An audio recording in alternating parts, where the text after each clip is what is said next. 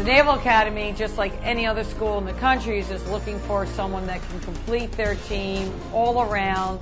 Just like all access here, that player has the ability to do what a coach might ask her to do, which is to show athleticism, show, energy during practices. But most importantly, what a coach might look for is that player that has that unique talent or ability to be the player when the game is on the line, when the game is tight. Basically, the question would be asked, does that player have what it takes when it really matters the most? Before the game, we like to do our plyometric warm-up. So we just do a lap, we do plyometrics, and then we get right into doing shuttles. It's an easy way of getting your stick warmed up and get ready to go. And then from there, we'd like to do a series of one-on-ones. We have 2 cages going on because we have a big group. We have like 36 players.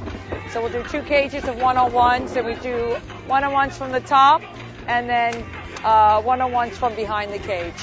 We'll do that for a little bit. We're going to do then some unsettled drills. We're going to do 3-on-2s. And then from there, we're going to run some 7-on-7 offense. And then by that time, there'll be time for introductions, stick check, things of that sort. Here we go, Navy.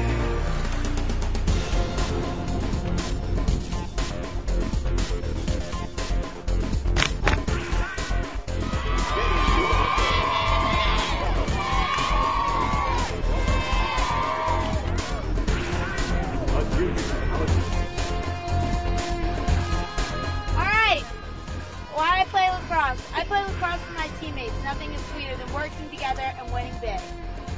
Yeah! Right from the draw, focus in on that draw, compete.